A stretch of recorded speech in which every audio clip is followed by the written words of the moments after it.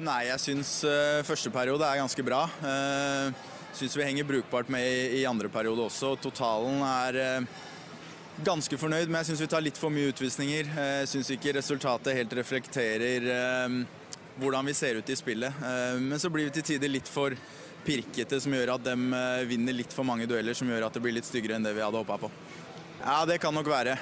Vi har ikke spilt en konkurransekamp på 9 måneder. Vi har fått 4 treningskamper før vi gikk inn her nå. Så ja, det kan ha noe å si, men jeg tror ikke vi skal skylde på det. Vi får se litt på oss selv, og så får vi trene oss opp igjen, og så får vi vise bedre innsats neste match. Yeah, it's a good start. It was a strange hockey game, really. The first period with all the penalties, and then going down 5-on-3, and it was a game that we really had to stay patient with. Had a big goal. I think it's his first career pro goal from Daniel Leonard in the second. And then, early in the third, I think that getting the next one was really big for us with Rafa's goal.